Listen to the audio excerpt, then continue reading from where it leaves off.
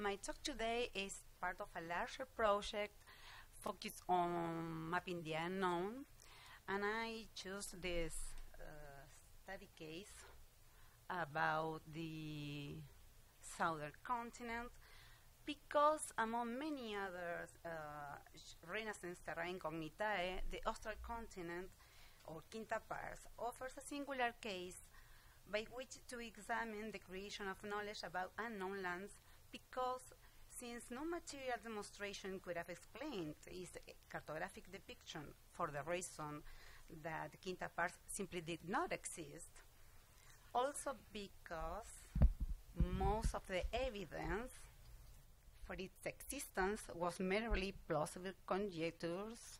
This case allows us to analyze the philosophical conceptions, the epistemological basis, the validating procedures, and the intellectual methods involved in imagining and representing unknown geographies.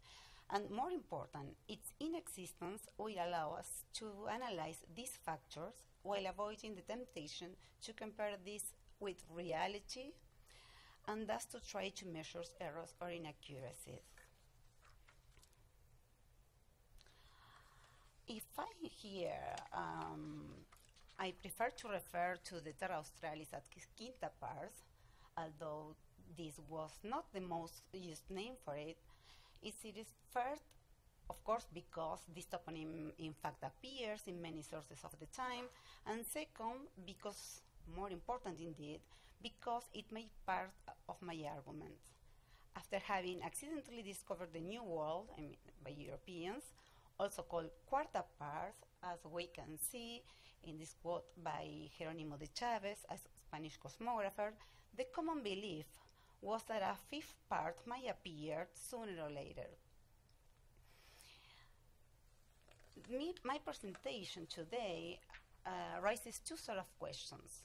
On the one hand, it's about epistemological issues, the epistemological challenges that the Quinta parts introduced into the Renaissance discourse of the unknown.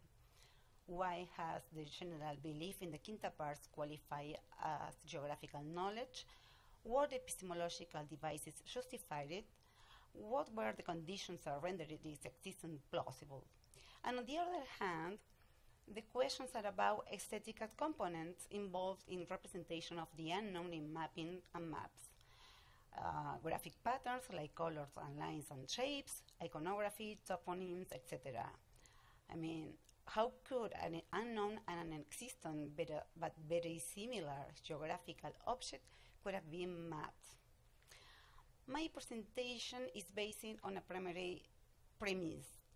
The emergence of the Quinta parts was not an isolated fantasy, nor is it explainable by its own nature or characteristic.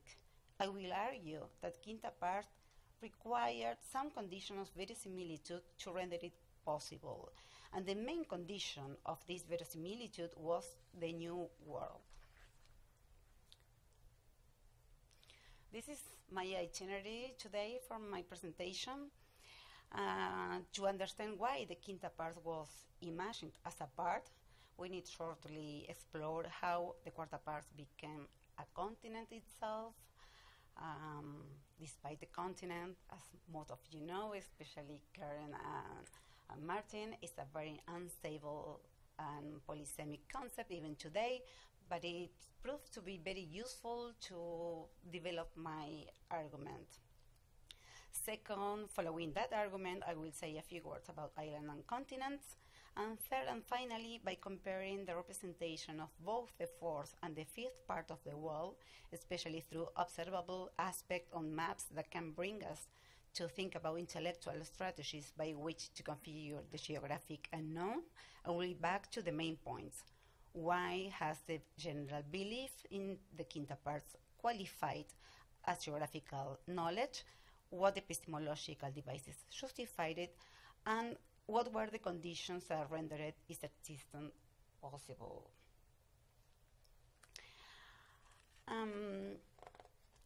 To say shortly, first, about how the Quarta parts became a part itself, is because it was assumed that the New World was a new part, both due to its size and also because of its singular nature, very different from those in other parts of the world. And here the keywords are fourth part, greatness, as big as the old world, and very different from ours. However, humanists and scholars in the 16th century encountered some difficulties in trying to provide a conceptual framework to organize information about the newly discovered lands or extra-Ptolemaic regions, because, and for explaining that, I will quickly mention something about islands and continents. The standard classification of landmasses, described in many cosmographies and other scientific books, consisted of four categories: island, isthmus, peninsula, and continents. The definitions used to be accompanied by examples and by this kind of diagrams. Obviously, it was a taxonomical classification. Any piece of land had to fit in any of these categories.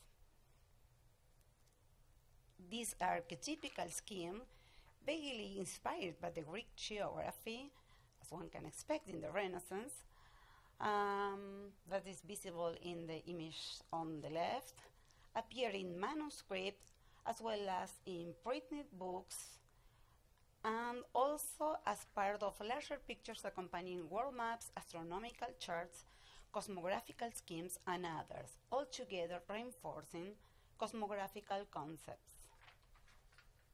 conceptions of the world as well. And here is a zoom of the Rosachos map. America challenged the classification of landmasses. There were no place for it. Sometimes it was included as an example of continent, sometimes appears as an example of islands, and sometimes it was completely absent as a symptom that the uncertainty of what the Americas was.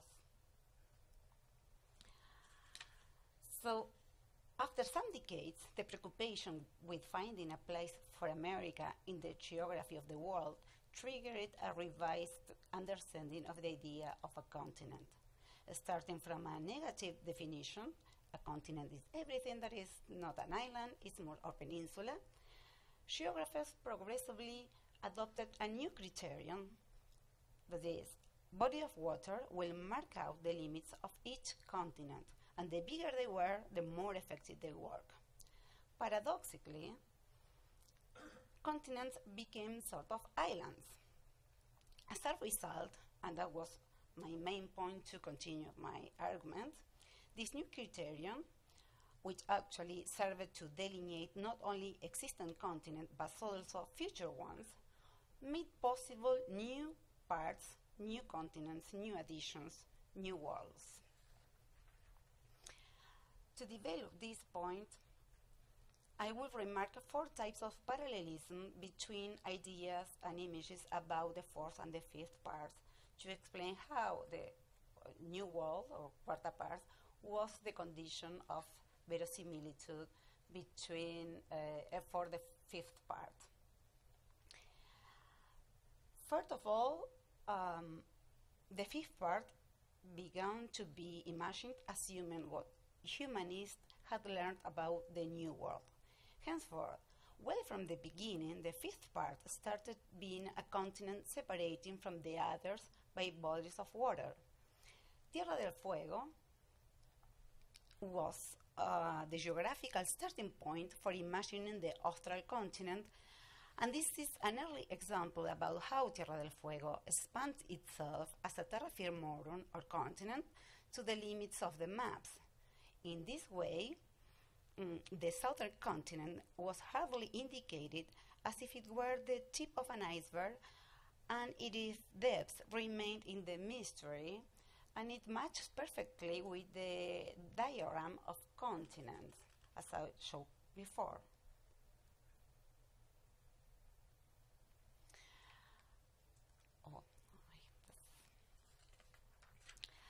In other words, the southern landmass has a truncated continental shape as America used to appear in earliest maps. And again, it's very similar with the usual scheme that used to display the kind of four type of land masses.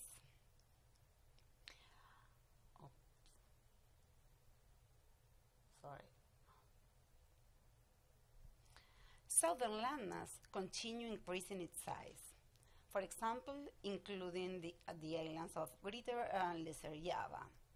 But later, when the insularity of Tierra del Fuego had been confirmed, the resistance to abandon the idea of the fifth continent, as the French navigator Jean-Alphonse expressed, new geographical evidences were taken into account to build up a renewed austral continent. And new data collected from explorations in the Southern Ocean were used to interpret as empirical inputs to keep alive a huge southern continent that might fit with European cosmographical expectations. And for instance, Iceland seen from far away and mapped as dots on the map were joined by tracing a line to reinvent a new and unexpected austral continent. This is a very interesting map because it's both geographical and conceptual. At the bottom, a map of Patagonia and Terra Australis, as it says in the cartouche. But much more interesting, at the top, there is also a map, a diagram, we can call it in different ways, but it emphasizes the Strait of Magellan and the idea about the bodies of water as dividing parts, suggested that the strait could transform this austral landmass into a continent. Yes, that's a quotation by André Tebet as well, who stated that the Strait of Magellan divides the South American from the austral land, unknown to us, unknown to them, in fact. The second aspect concerns the cartographical writing. In the first half of the 16th century, in early modern Spanish manuscript world maps, the so-called Patrón Real, made by royal cosmographers and their assistant at the Casa de Contratación in Seville, the new world's outline took shape progressively in accordance with empirical information. Something similar appeared for the unexplored regions for the southern continent beyond Tierra del Fuego.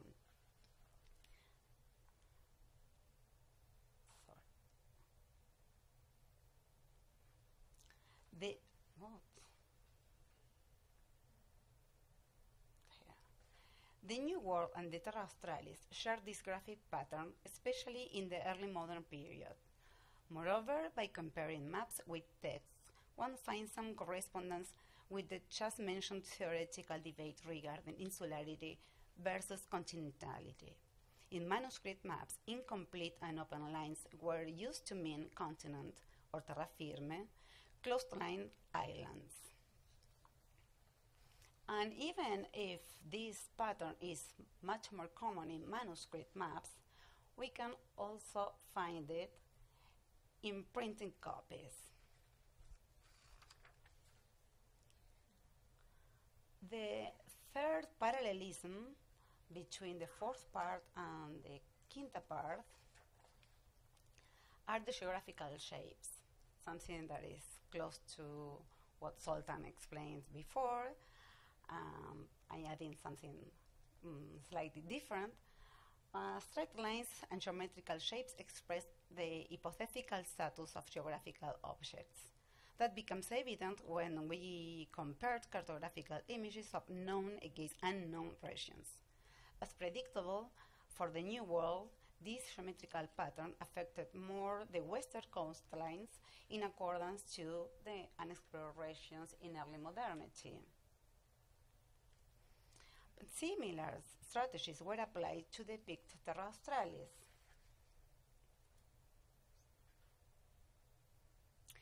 In the case of the New World, as well as that of the Terra Australis, the areas defined by straight lines usually were accompanied by legends such as Terra Incognita and other similar texts, which allows us to sync the geometrical trace with the status of the unknown attributed to those parts of the world.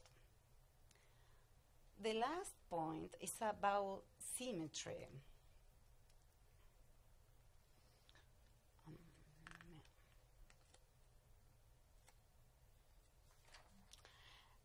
The shape of unknown lands was also a product of the geometric notions of symmetry and balance, according to which the known hemisphere needed to be counterbalanced and even surpassed by the equivalent masses in other parts of the world. Gerardus Mercator himself, stepped in the presence of physics, expected a new continent whose geometric proportions, weight, and size should be sufficient enough to counterbalance the effect of the other two parts of the world in another continent. And if I left to the end this concept or this issue of symmetry, is because it serves to prove that it was not a fixed category, much more that was a device to reinvent the unknown geographies for the world. I'm not going to the sixth part, but I want to demonstrate that taking for granted the existence of the Terra Australis, or the fifth part, a Terra Septentrionalis, somewhere also mentioned and as an expected sixth part, shows up in many maps adopting similar graphic strategies at both high latitudes. So here green is the color for the unknown landmasses, both in the northern southern continent as well as in the northern one. And the principle of geometry also mirror legends such as Terra Incognita in the north and in the south, and also mirrored blank spaces. So the unknown was not only the result of a projection from the known, but also the unknown itself was projected. This is the last map I will show you, because it's a beautiful example to show how the two of the items I developed. On the one side is a complete cartographical writing, both in the northern hemisphere and the south, and also the principles of symmetry apply to both. So my conclusions.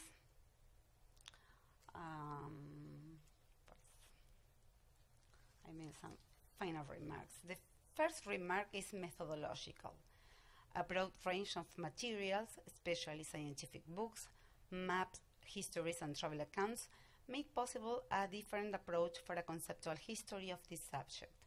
Images of various types and in various media, contrasted with definitions, verbal descriptions, and theoretical arguments, are much more than simply illustrations. They are devices that interact with text and allow us a better understanding of an intricate process of the conceptual redefinition of continent as an effort to provide equivalent geographical status for the fourth part of the world, and later to create the fifth and even the sixth part of the world.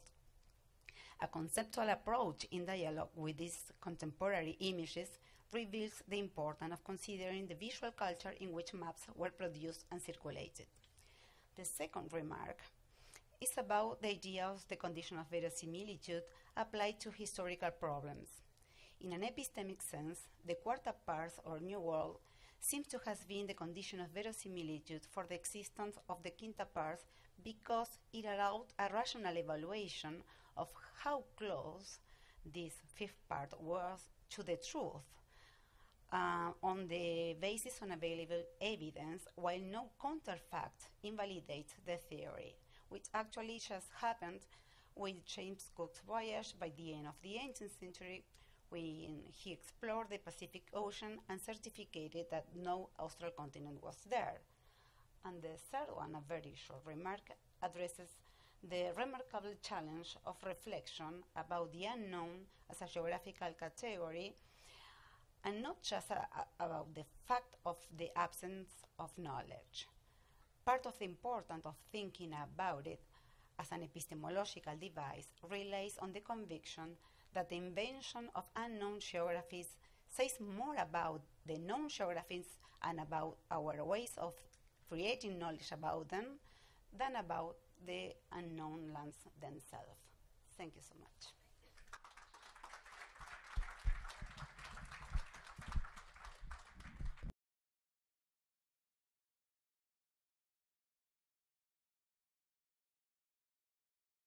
We continue our explorations of the fifth part of the world with our second speaker, and for some of you this may be a familiar face and a familiar topic because we had a lecture here last night on the same by the same speaker. So Chet van Duzer is an independent scholar, and his presentation is entitled Imagine Territories Around the South Pole, the Southern Ring Continent, 1515 to 1554. And here we are. Thank you very much. Thank you. Well, I'll just jump right in, continuing our panel on the southern continent, this mythical imaginary land in the far south. I'll begin with some thoughts on the early cartographic history of the southern continent. And I'll begin with classical antiquity. So in the 1st century BC, the Roman statesman Cicero, in his The Dream of Scipio, suggested that the earth was arranged symmetrically and that there was habitable land in the southern hemisphere just as there was in the northern hemisphere. So these two symmetrical land masses in the north and south. And this idea was elaborated by Macrobius in his commentary on the Dream of Scipio in the early 5th century. And there are maps based on Macrobius's text, of which we see an 11th century example here. And what we have, we can see a few of the familiar geographical details in the north, the Mediterranean and the Red Sea. So the familiar land masses are sort of compressed into the northern hemisphere. And so we have Europe, Africa, and Asia. And then we have an equatorial ocean. And then we have the southern continent. And the southern continent has a temperate zone in the middle, opposite the temperate zone in the north, and then in the far north and far south we have frigid zones, and then very warm zones, the torrid zone so-called, in the middle. And there are many manuscripts that have similar maps, and these maps are also in print. Here we have the 1483 edition of the commentary on the Dream of Scipio with the same scheme. So this is one of the sources of early depictions of a southern continent. And then moving into the 16th century, we have Francesco Roselli's oval planisphere of 1508, which we see has a southern continent. We can't be certain that Roselli was influenced by Macrobius, but it seems eminently possible. And I'll just mention there are I think it's 6 little city symbols in the southern continent, the little red signs there, which is very intriguing. And so this idea of a ring continent, so instead of a large island, essentially, at the South Pole, on a number of maps and globes, we have a ring of land around the South Pole with open water at the pole. And I'd found these depictions to be very intriguing, and I'll look at 3 examples of them today. The first on Johann Schoner's globe of 1515. Here's Schoner. He was a polymath, astronomer, mathematician, geographer, cartographer, and teacher. Here is his globe of 1515. It's a printed globe. There are 2 complete exemplars that survive, and then the Library of Congress also has some fragments of the printed sheets of the gores of this globe. And here's the New World on Schoner's globe. And in this same image, we can see a glimpse of his southern continent. And the presence of this southern continent on Schoner's globe is interesting for a few reasons, one of which is that the globe was closely based on Martin Waldseemüller's famous 1507 map. Many of the details on the globe were taken from Waldseemüller's 1507 map, but as we can see, there is no southern continent on Waldseemüller's map. And Waldseemüller also made a globe, so the 1507 map doesn't show the whole world. The globe does, and there's no southern continent on his globe either. If we look at the southern polar regions on Martin Beheim's globe of 1492, we have this elaborate decoration of the symbols of Nuremberg, but no southern continent. This is the South Pole on the Lennox globe of circa 1510 at the New York Public Library. Again, no southern continent. So what we're seeing on Schoner's globe is unusual in the context of 16th century cartography. So here is a good look at the southern continent on Schoner's globe. Again, it's not complete, but a ring of land around the South Pole with open water at the pole. And we see the label Brasiliae Regio, so the region of Brazil, which is placed in the southern continent, which is surprising, to say the least. I'm zooming in a little bit to see that place name more closely. And so here we have, Schoner published a pamphlet to accompany his globe called the Luculentissima Quaedam Terrae Totius Descriptio. And he has some text about the Brasiliae Regio in that pamphlet. Here's the beginning of the description. We can see the place name there. And what he says is that the land was discovered by the Portuguese, that it is not distant from the Cape of Good Hope, and that it runs east and west. And he also says that the inhabitants of the land wear untreated animal skins, use bows and arrows, have cassia and unusual birds, and abundant gold and silver. And clearly this part comes from a description of Brazil. But the part about this land in the south running east and west is certainly not Brazil. That part comes from a very ambiguous passage in another pamphlet called The Tidings Out of Brazil, printed in 1514, that talks about a Portuguese expedition in the southern ocean that encounters some land that seems to be running east and west, but it's very ambiguous. And this was Schoner's interpretation of this ambiguous passage. That's part of the source of his southern ring continent. But if we look more closely at the southern ring continent, it has some very intriguing features. It has these two huge lakes, each surrounded by mountains and joined by this very long river. And the pamphlet about this mysterious Portuguese voyage contains not a word about any such configuration of the southern continent. So the question becomes, how on earth did Schoner get the idea that there were these two lakes surrounded by mountains joined by a long river in this totally hypothetical southern continent? And we have to go back to one of the great geographical problems of antiquity, which was the flooding of the Nile. Why is it that the Nile floods in the summer when there is no rain in Egypt? And various theories had been put forward to account for that fact. Here is the Nile in flood in the summer of 1964. So again, the Nile routinely floods in the summer. Where does the water come from? Why should the river flood in the summer?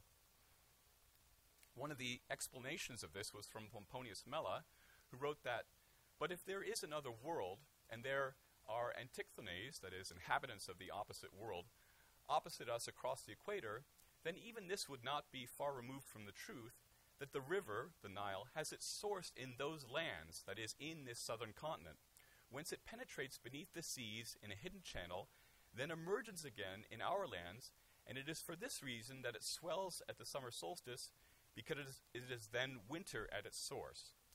So the seasons in the southern hemisphere are the opposite. The Nile floods in the summer because it's there winter and raining at its source. And we can see a depiction of Pomponius Mela's theory on a 17th century map. So this is an attempt to represent the world according to Pomponius Mela.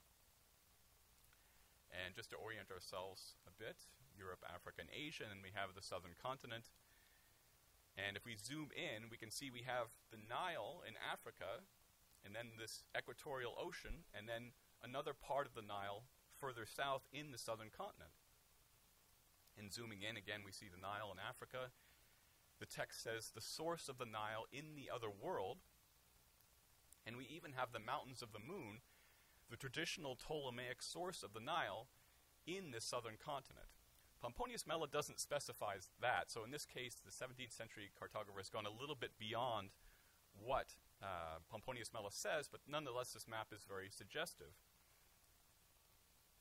So if we look back at Schoner's globe, we can note that one of the lakes surrounded by mountains is directly south of the Mountains of the Moon, the traditional source of the Nile. That location directly to the south is very suggestive.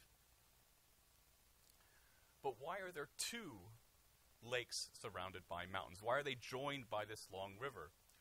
What I will suggest is that Schöner took a medieval depiction of a totally mythical western branch of the Nile and transferred that to his hypothetical southern continent. And that's where we get this curious representation, these two lakes surrounded by mountains joined by a river. So on the Hereford Mappamundi, which I've reoriented so that we have north at the top, if we zoom in a little bit, we can see the Nile there, and then it's often called the western branch of the Nile, which has this configuration of two lakes joined by a river. And that very similar depictions appear on other Mappamundi. So here we have the Sali Mappamundi of circa 1100. Again, I've oriented it with north at the top, point out the locations of the continents. So we'll zoom in on southern Africa. And again, we have these two lakes joined by this river. And there's one other example I'll mention. So the Beatus Mappamundi in the Saint-Sever manuscript from the 11th century. Again, I've rotated it so that north is at the top. So here's the Nile. And we have this lake surrounded by mountains as part of the Nile system. So going back to Schöner's globe, again, this is the same configuration. What Schöner has done, again, is he thought that the source of the Nile had to be in the southern hemisphere. He took this land that was suggested by this Portuguese pamphlet, and he added to it this medieval depiction of a branch of the Nile. So it's a very curious construction of this southern ring continent. Moving on to my second example, I'll look at another southern ring continent in an anonymous world map in a manuscript of Ptolemy at the Vatican, and we have a beautiful facsimile of the manuscript in the case over there. Here is that world map, probably painted in about 1530. That is to say, it was added to this manuscript of Ptolemy in about 1530. The manuscript itself dates from the middle of the 15th century. We can see that we have this very extravagant southern continent, this huge ring of land, in this case continuous, with open water at the pole. And if we take a closer look at it, sort of piece by piece, we can see that it is full of place names, even though it's actually labeled. The letters are spread across the bottom, but it's actually labeled Terra Incognita twice, and yet it's full of place names. In this section, we can see there are 6 cities, which is very curious. And then we have this peninsula jutting to the northeast that I'll look at more closely in a moment, and the eastern part of the continent. So I looked closely at all the place names in this southern continent, and most of them seem to be either invented or sort of pulled randomly from other places on the map. But this peninsula that juts to the northeast, that's not the case there. And we'll zoom in on that now. And remarkably, the place names on this part, on this peninsula, come from Columbus's 4th voyage, which is a very strange place to find place names from Columbus's 4th voyage. Here is a diagram, a map of Columbus's 4th voyage. So he was in Central America, Cuba and Hispaniola, so nowhere near south of the tropic. But if we look at these place names, so Porto Seguro, they all come from Columbus's 4th voyage. Rio Belém, Coribaro, the Mountain of St. Christopher. This text, Latin text here, which translates as, in this Gulf Coribaru, worms are born that bore through ships. So talking about shipworms, Columbus did in fact have damage from shipworms on his 4th voyage. And the River of the Pine. So if it were just one or two place names that corresponded with Columbus's fourth voyage, it might be a coincidence, but there's just too much, too many place names from Columbus's fourth voyage for it to be a coincidence. So the question is, how on earth did these place names from Columbus's fourth voyage get so far to the south? How did they get mixed up with this southern continent? So on Roselli's map of 1508, place names from Columbus's fourth voyage appear in Eastern Asia. Columbus thought he was in Asia. There's a certain logic to that. But again, how do they become so far to the south on this anonymous map in the Vatican? There's some very similar information as it happens on the Jagiellonian globe of circa 1510 in Krakow. Here's South America. Here's the Indian Ocean. And in the southern Indian Ocean, that is in basically the same location as this peninsula, there's an island that is labeled America Noviter Reperta, or America Newly Discovered. So an island named America in the same position as this peninsula. So here's a closer look at the island. And it comes close to a peninsula jutting south from Asia. And if we put the Vatican map above the Jagiellonian globe, we can see again that the island on the globe is in basically the same position as the peninsula on the map. So these two things associated with the New World in the same location on these two objects. And the source, how is it, again, that this information ended up so far to the south? Martin Waldseemüller, in his Introduction to Cosmography, has a passage that seems to locate America very far to the south. He says, in the sixth climate towards the Antarctic are located the farthest part of Africa, recently discovered, the islands of Zanzibar, the Lesser Java, and Sula, and the fourth part of the earth, which, because Amerigo discovered it, we may call Amerige, the land of Amerigo, so to speak, or America. So this passage seems to place America in the far south. And again, there's that peninsula. And finally, a quick look at the southern continent on Michel Tramezzino's map of 1554, which we see here. Again, we have a ring of land around the South Pole. So here's part of the ring. Here's the other part in the Western Hemisphere. So it's, again, not a complete land, as we saw in Schöner's, not a complete ring, as we saw in Schöner's globe. So very briefly, since I'm running out of time, Macrobius, in his account of the world, talks about a collision of waters at the two poles. And I think that's part of what's going on here. And then also, Roger Bacon talks about collisions of waters at the two poles and has this very curious diagram, which we see in a manuscript of his at the British Library. And it's the South Pole on one end, the North Pole on the other, and the beginning of India and the beginning of Spain, so I'll rotate it. And what we have is a diagram about flow of water between the two poles. And Tramezzino's map seems designed to facilitate a flow of water between the two poles. So we have this break between North America and Asia, perfectly aligned with this break between the two parts of the southern continent.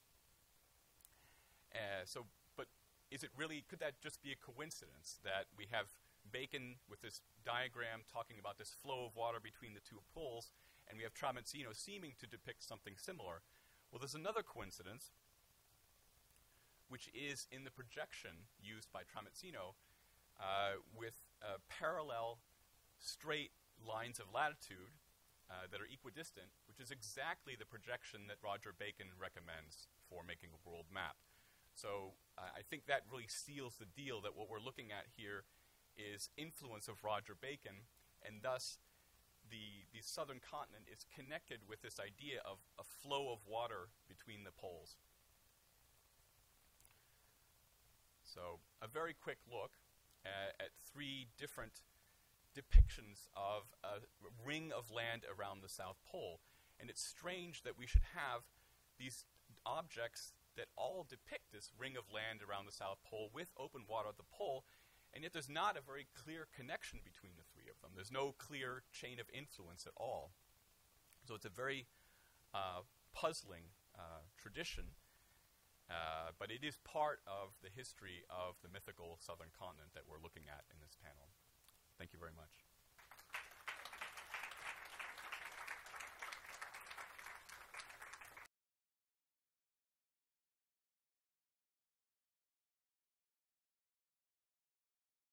So, on to our third paper by Professor Corin Braga, who is from Babes-Bolyai University, if I say that correctly, and his title is The Invention of Terra, Australis, Incognita. The microphone is there.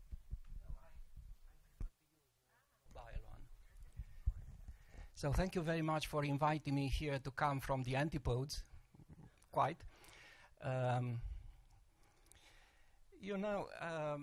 I'm coming from Cluj-Napoca in Transylvania, in Romania. This is in real geography, but in imaginary geography, I'm coming from Dracula land. So beware vampires. What more? I'm not a geographer nor a historian, so maybe I'm landed in the wrong room, conference room. I'm a comparatist. I'm working in comparative literature. And as a comparatist, I need different interdisciplinary methodologies in order to better comprehend ancient works, ancient literature. So I make use of mythology, I make use of theology, of history of religions, but also of psychoanalysis, or for example, of what the French school, philosophical school, calls recherche sur l'imaginaire, imagination studies. So this is how I came from literature to human or humanistic geographies, to symbolic geographies more specifically, and to geographic imaginary. So I want to speak about also about the Terra Australis Incognita. This is the title I prefer. I don't know why. A topic that has been tackled already by my colleagues in these two marvelous talks. So somehow I will overlap your explanation, but I'll skip these explanations you already heard.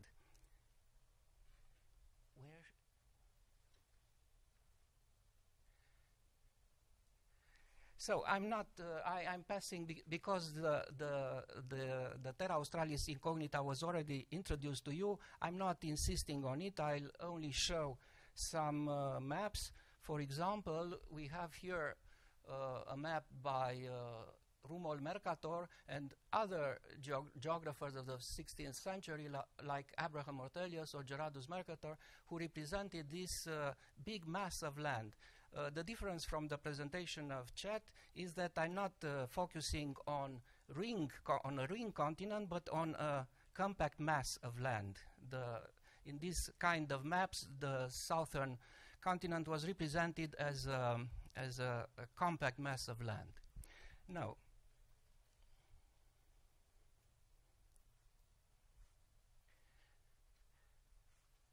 sorry about that. I said that I am comparatist, so I want also to show you that this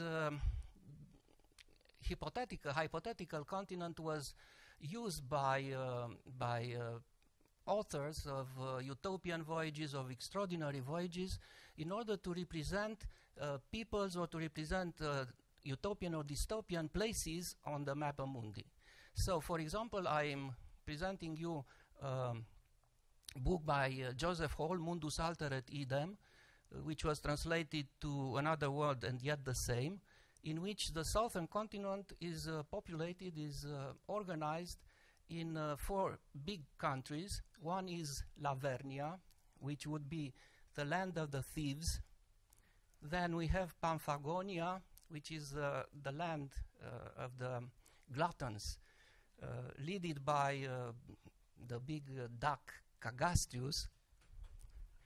We have a land, Ivronia, of course, the land of drunkards. Also a big land of Moronia, the land of fools, with different regions, Felix Moronia, violent fools, etc., etc. And a fifth country, Viraginia, the land of women. Maybe the most important part of this is Aphrodisia.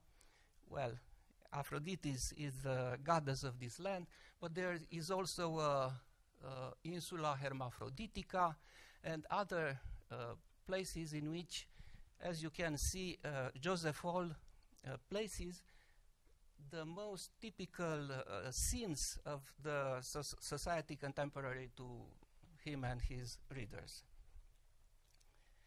Now, in early modernity, there were several extraordinary and utopian voyages which made use of this hypothetical continent.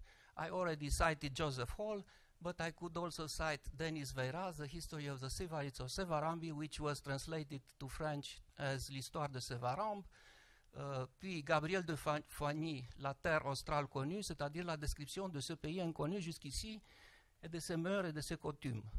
Puis un Italian story, Viaggi di Enrico Vanten alle terre incognite australe al paese delle scimmie.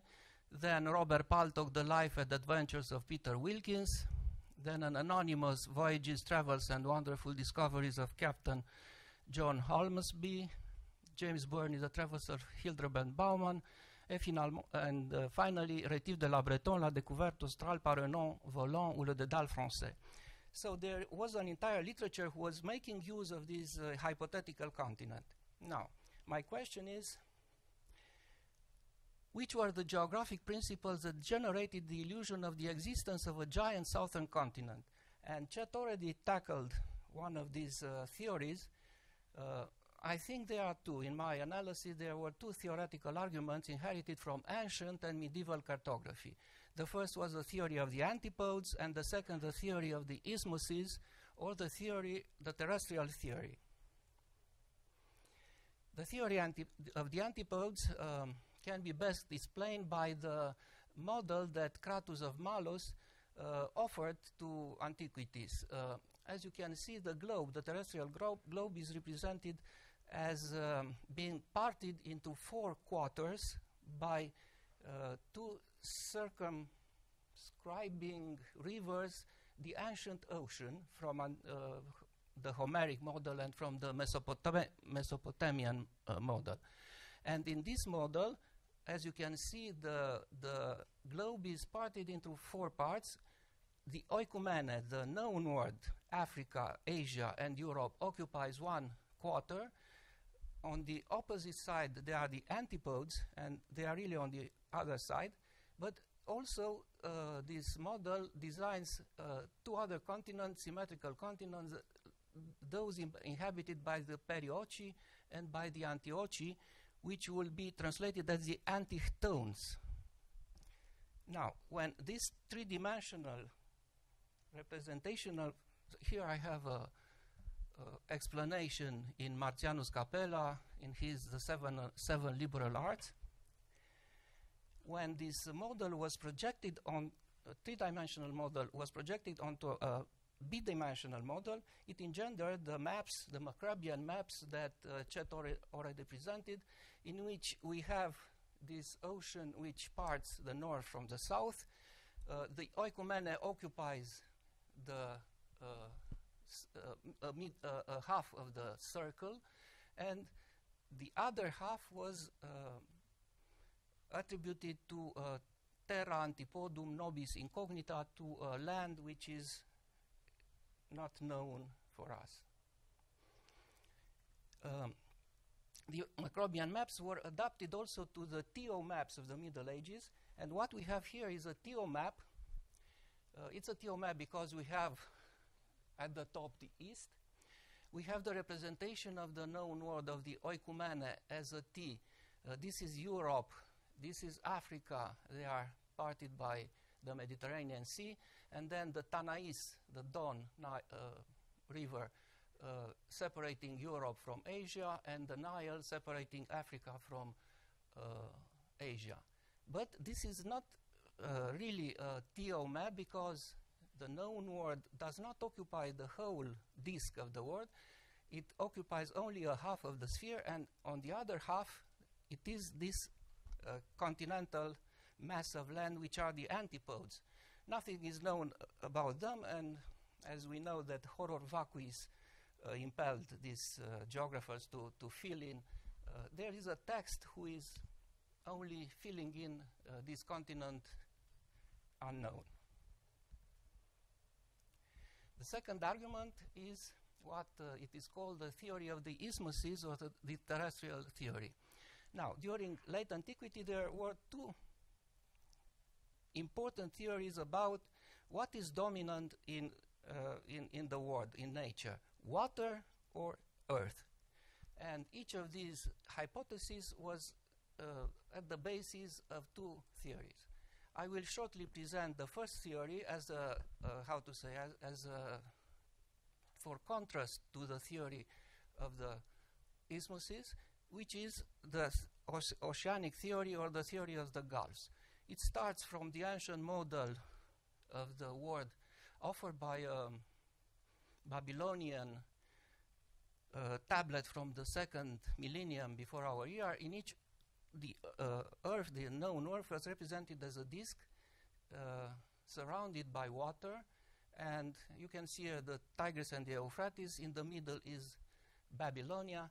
This is the most ancient model of the Earth, in which Earth is represented as a disk surrounded by water.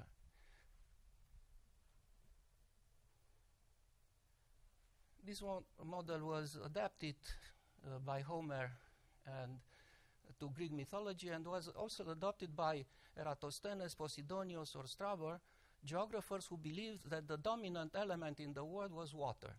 So the known world, Europe, Africa, and Asia, was an island in the middle of a surrounding mass of oceanic water. And although this oikumene was no longer represented as a disk, but as a parallelogram, which was called chlamys, it continued to be envisaged as a sort of continental mass besieged by water. For example, in a reconstruction of the geography of Strabo, as you can see, the known world, which is represented rather as a parallelogram, is surrounded by mare exterum, and the most important seas, the Mediterranean Sea, and then the Caspian Sea, which was thought to communicate with the mare exterum, and also the Arabian Gulf and the Persian Gulf, are only gulfs in the inland from the exterior mass of water.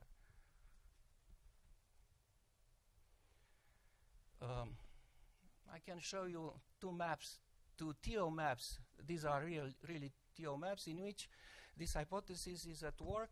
As you can see, the world is represented as a smaller disk, the orbiculus, inside the larger disk, the orbis. This is a disk of water which surrounds the known world. It's a TO map. Here is the east. From the east, in the east is the terrestrial paradise with the 4 rivers which spring from the terrestrial paradise.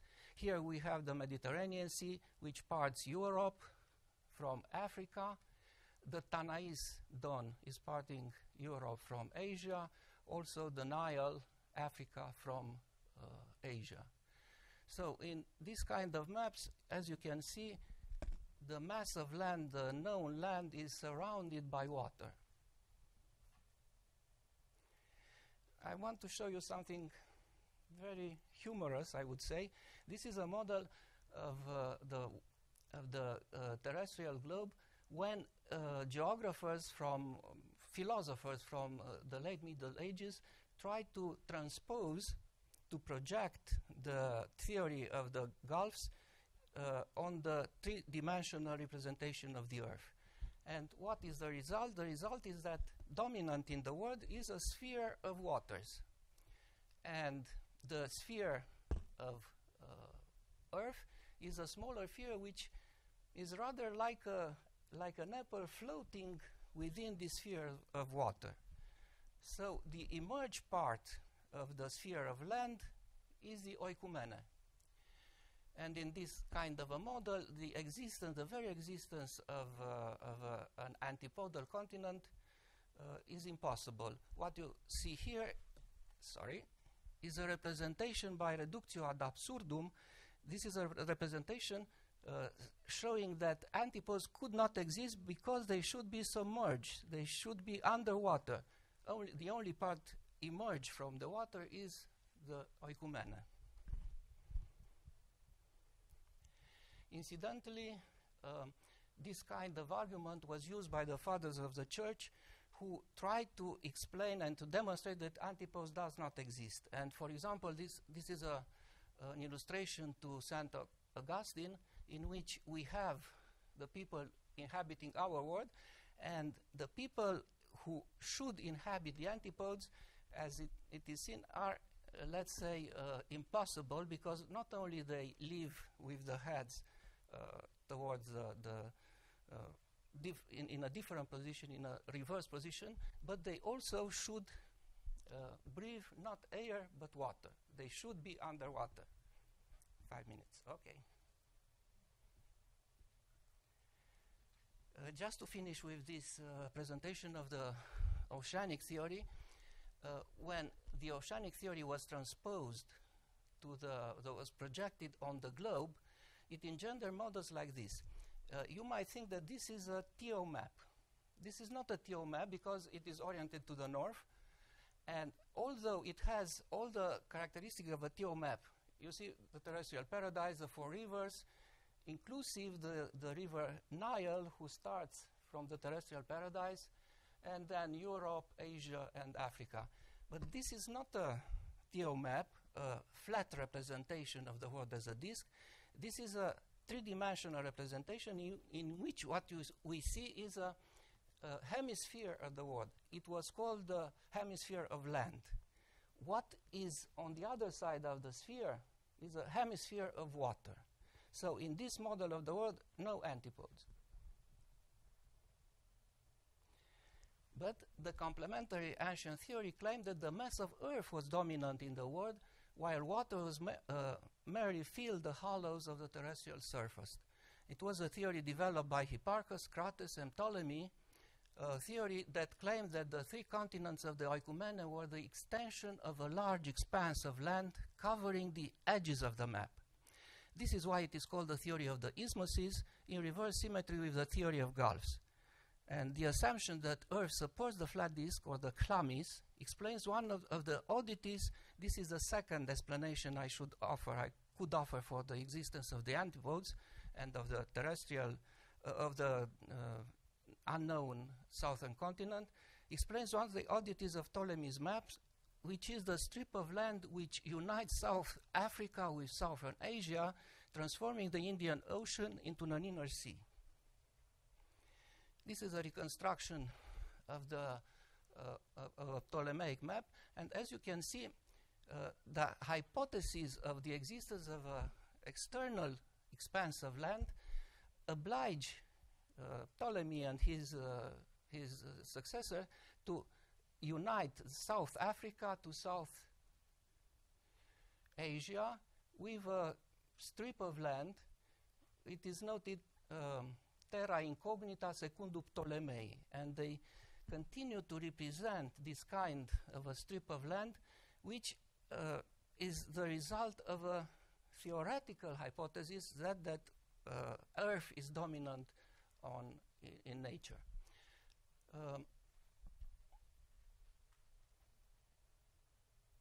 This is another map of the same shape. I would also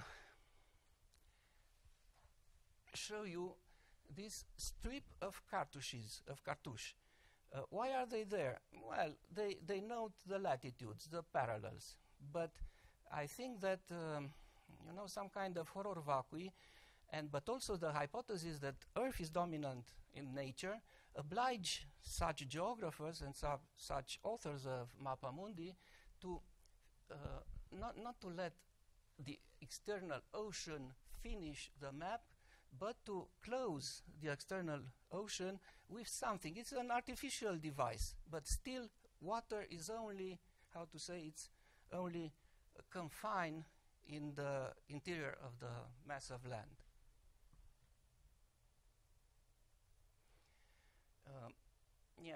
Strange and humorous things. For example, Gregor Reisch, in his Margarita Philosophica, evidently the Portuguese have already discovered the way to India, So this strip of land could not be there, but he still continues to design, to draw this strip of land, writing, hic non terra sed mare est. Here there is no land, but it is water. So the tradition obliged him to continue to draw the strip of land. Well, when projected in the sphere, on the sphere, this gave, the theory of the isthmuses gave birth of what is the standard representation of the Earth, the terraqueous or the terrestrial globe. As you know, this is the geoid. This would be the Earth without water. Pretty ugly as an image. But this is the standard theory that Copernicus, Galileo, and other Renaissance geographers endorsed. One of the last maps I want to present you is a map by Lopo-Homem, in which we see a prolongation and a deformation of the strip of the Ptolemaic strip of land. As you can see, now Africa is finished with the Cape of Good Hope. The Indian Ocean is united with the Atlantic, but the strip of land is still here. And now it unites Eastern Africa with South America. So from the presupposition that land is dominant in nature, appeared, or this strip of land, as you can see, is circumdating the whole globe. And even if North America was not very well known, I think Florida was discovered.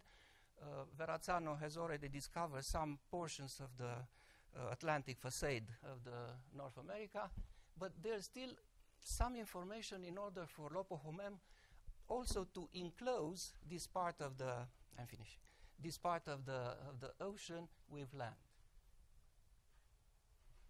So I think these were the theories, two theories, the theory of the antipodes and the theory of the isthmuses with the Ptolemaic strip of land, which engender this representation of the southern continent, a continent called, as you have seen, Terra Magellanica, Terra Papagali, Brasilia Regio, etc., etc. And as a conclusion, for 200 years, the illusion of the southern continent nourished the fantasies not only of geographers, but also of politicians, explorers, conquistadors, as well as authors of extraordinary and utopian voyages. The French geographer La Poplinière, for example, urged the French monarchs to compensate the huge colonial empire of the Spaniards by launching expeditions that would enable them to take possession of and colonize this France Austral, deemed to be as large as the Old World and the New World taken together. It was James Cook exploration voyages which finally helped define the correct outline of the southern lands and put an end to the geographical chimera illusion of Terra Australis Incognita. Okay, some bibliography. Thank you.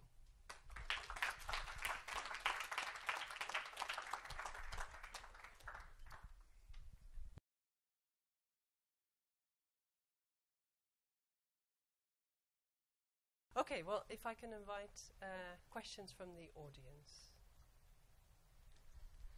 Please, first question here. France, I'm sure you can hear me. I was curious about whether all three of you can speak about what's going on around the North Pole at this time. I mean, yeah, that's the question. Well, I studied a little bit about the North Pole, but really connected with what had in common with the fifth part. Just to prove that all the intellectual processes I was analyzing connected to the fourth part and the fifth part wasn't an exception. What I tried to demonstrate that it was an epistemological process and device to continue to imagine the unknown world. So I'm not went to really in the sixth part, but I found many references about the sixth part connected to the first part, not isolated. It was also the unknown that was really weird, because it's much more understandable that the first part was invented on the basis of something real, and they reproduce. I haven't had time enough to explain how the fourth part had many other strategies that were mirrored from Europe and Asia and Europe on Africa, especially toponyms as a very well-studied topic. But on the basis of something that there was a lot of evidence and real information, and it's really curious that from something inexistent, it was created another unexistent thing.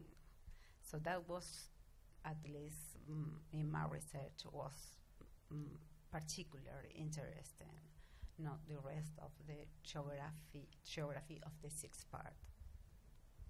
Would you like to speak to the same question? So yes, I have looked a little bit at the cartography of the North Pole, and on one of the maps Carla showed, there was basically a ring of 4 islands around the North Pole, and the map I was talking about yesterday, the Urbano Monte map, has a ring of 8 islands around the South Pole, but also the 4 islands around the North Pole. So there was certainly an idea of symmetry operating there. And the 4 islands surrounding the North Pole appear also on Martin Beckheim's globe and go back to a lost work called the Inventio Fortunata, which a few different cartographers make reference to, but we don't have the work itself. Well, just complementary, how to say, idea. I think that this representation of the North Pole with 4 islands and of the South Pole with a ring of 8 islands has given birth 1 or 2 centuries lately to the idea and to the model of the hollow Earth. The hollow Earth, which is a hollow Earth who has in its center a planet which is responsible for the deviation of the magnetic, how you call it. And in order to have to communicate these inner lands with the external, you have to have some big hollows in the water and not in the land. We already discussed with Chet this hypothesis. It could not be reversed. It would be anachronistically to say that the hypothesis of the hollow Earth gave birth to the idea of a ring continent. But in the reverse order, maybe the theory of the hollow Earth was supported by this representation of a ring continent. There's another question. Tim, please. Could you introduce yourself? Thank you. Tim Lockley, University of Warwick. I wanted to ask Chet a question. The idea of these rivers or big bodies of water connecting the poles, did no one ever think, well, it's really cold and therefore at least part of the water is going to be frozen and not flowing how they think it's going to flow? It would certainly seem that that idea would have occurred, but and particularly given that we have these climatic mapamundi that show, a torrid zone at the equator, temperate zones to the north and south, and then frigid zones explicitly so labeled in the north and south poles. But at the same time that those diagrams existed, cartographers were locating camels in their hypothetical southern continents and all sorts of other animals that, of course, could not possibly survive in a climate that was in any way characterized as frigid. So that there's a curious disconnect there. Thank you. I have a question here in the front. Zoltan. Thank you. I have 3 questions. Yes, well, one for each. For Carla, about you did mention the distinction between the category of island and the category of continent. As we know, for America, there was a sort of a fluid transition from island to continent. How about this fifth part of the world? Did people come back with the idea that it might just be an island, or did it stay stably a continent? Then I was wondering about the 6 cities, and why 6? Because I would have thought 7 would make sense, because there's often this myth of the 7 cities, the lost 7 cities in the Atlantic. But 6 is sort of, where does that number come from? And finally, Corin, I don't know if you've heard, there's an island that is now claiming the title of Land of the Morons. It used to be part of Europe, and it's now breaking away.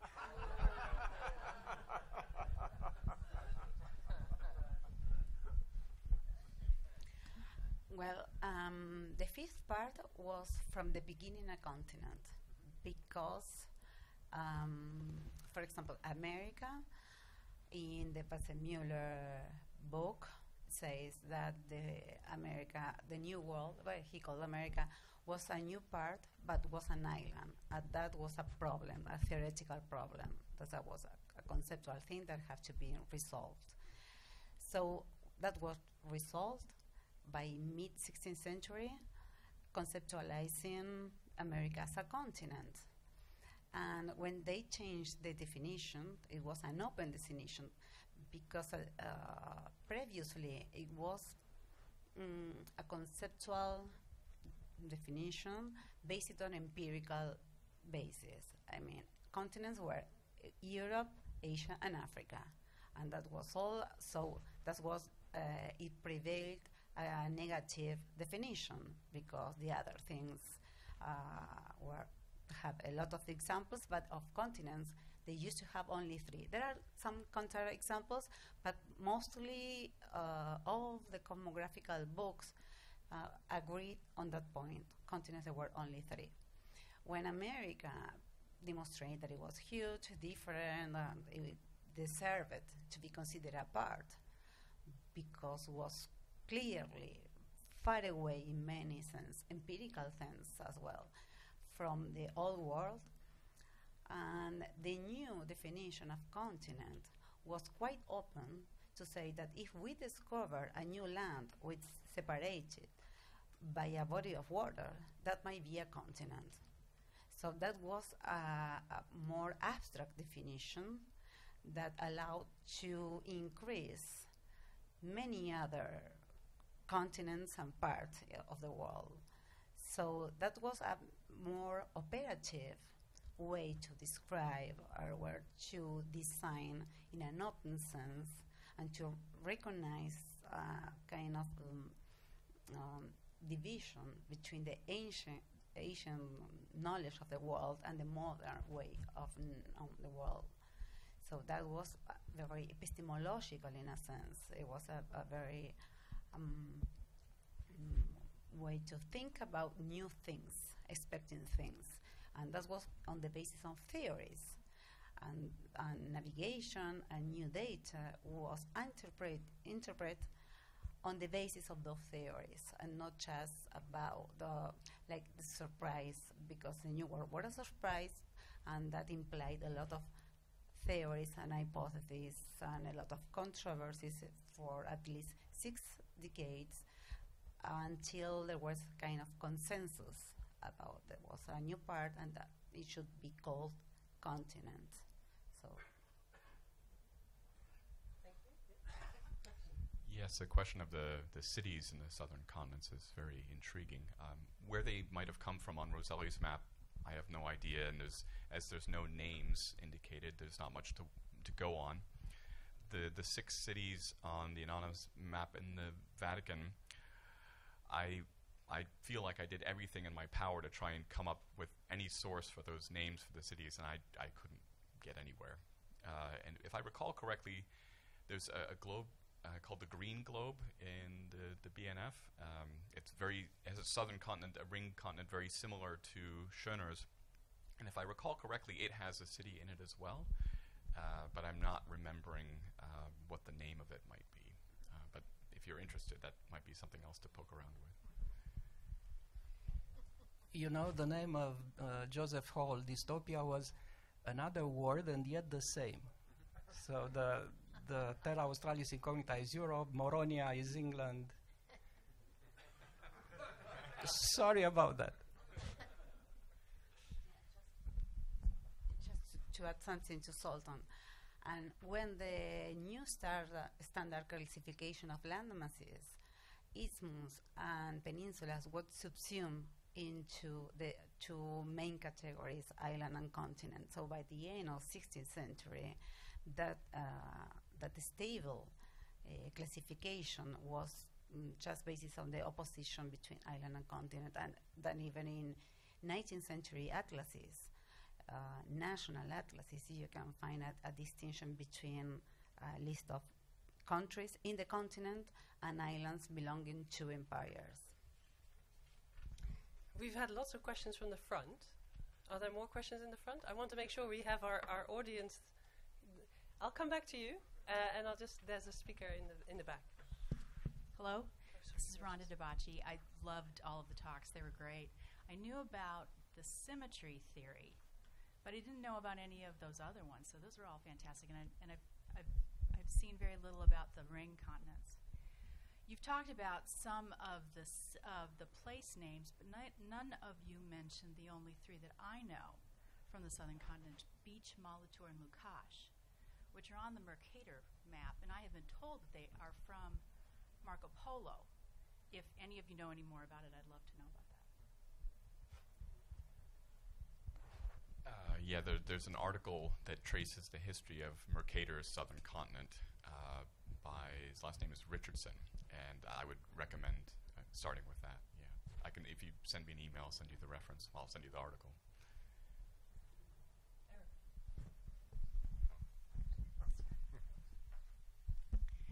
Thank you so much. I'm sort of going to ask a question about northern geography that speaks to my own interests. I noticed on one of Carla's first slides there was about the old world, Europe, Asia, Africa.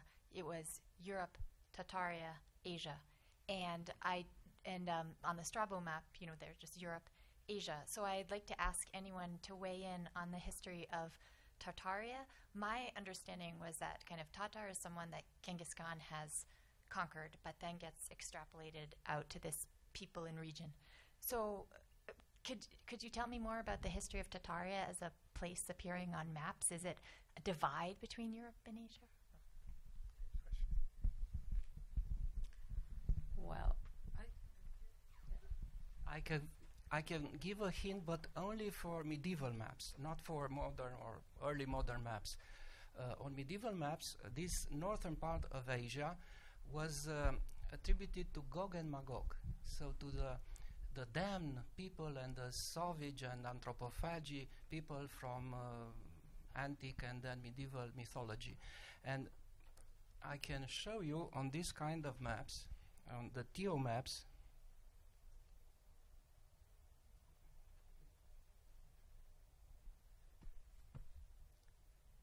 yeah.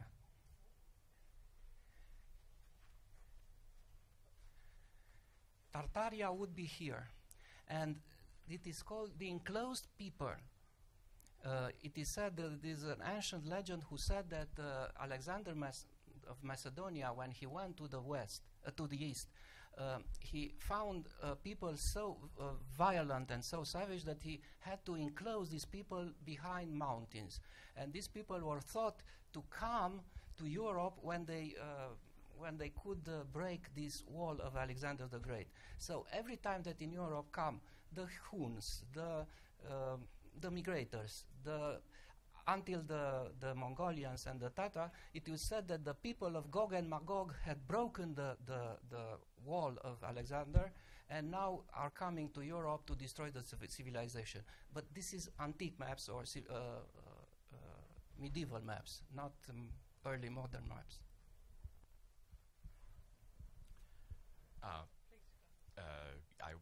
I think it would be worth looking at Waldseemüller's Carta Marina. If I recall correctly, he actually indicates the border between Tartaria and other parts of Asia. So it would be worth having a look at.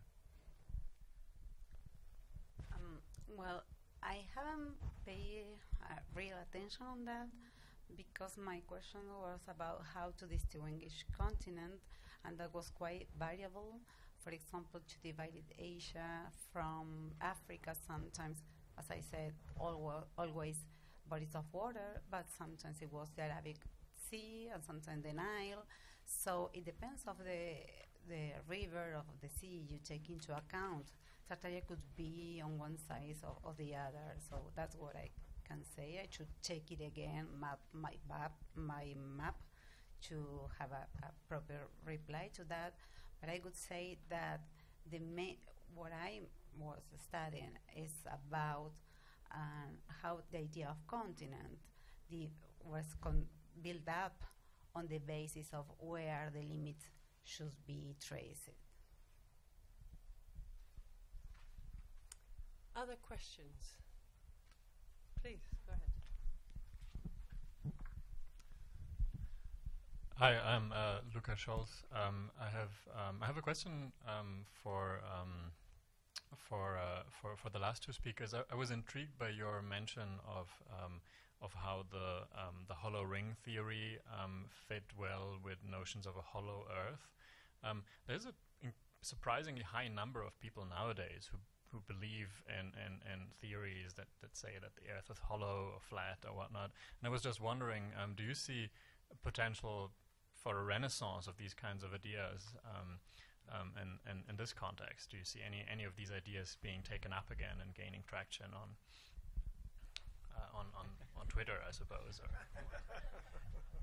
Yeah, you know, the theory of the hollow Earth was devised by Euler and Halley, which at the end of the 17th century and the beginning of the 18th, and indeed it inspired a series of extraordinary voyages within the Earth. I don't know, maybe the most famous is Casanova, Les 20 jours de Isabelle Icosameron is the name in Greek rather than an exploring of the interior Earth. And then I remember that there was a theory which was proposed to the American Parliament, and it even obtained some 16 votes for an exploration, a mission of exploration to the hollow Earth through the North Pole. And then it was written also an extraordinary voyage by Captain Symes, who endorsed this kind of a theory.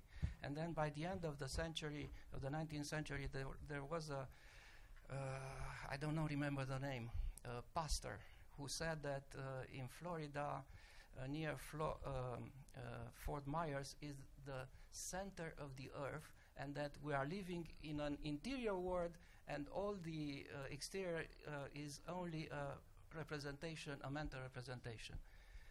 And I think also that was an American captain, Captain Byrne, who organized two expeditions during the Second World War to the north and to the south to find these hollows and this. But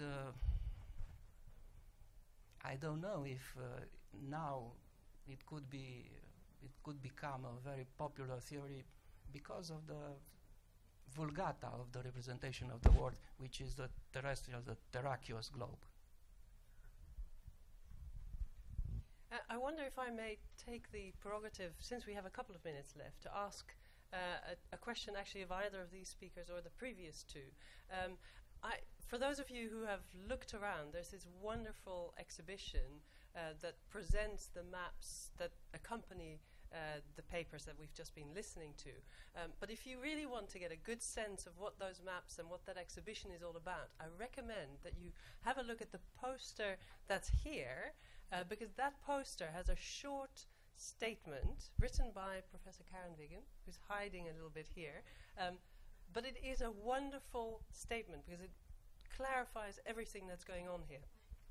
And the first sentence that she has, I've just checked to make sure I get it right, but it says, all maps are deeply imaginary acts. And I think that's what we've been seeing, right? And this is what this whole set of 2 days of papers is all about. These are acts of fiction. These are creations of one kind or another.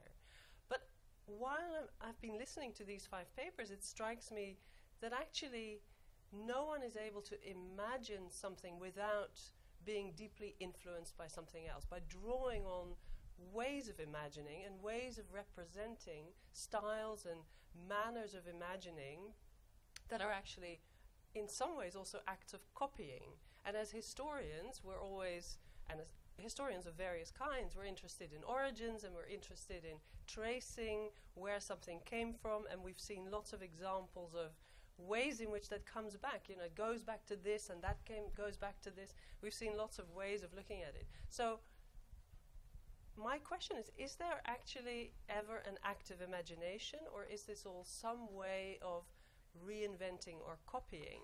And this was the question I wanted to ask actually of Erica, because she most explicitly was looking at a kind of mutual back and forth of copying information. Really. There was no imagination going on there, really, right? So I just wondered if anyone wants to speak to that relationship between copying and reinventing and imagining. You don't have to answer. You were just resting there, but does anyone want to speak to that? Yeah. Well, I think that imagination is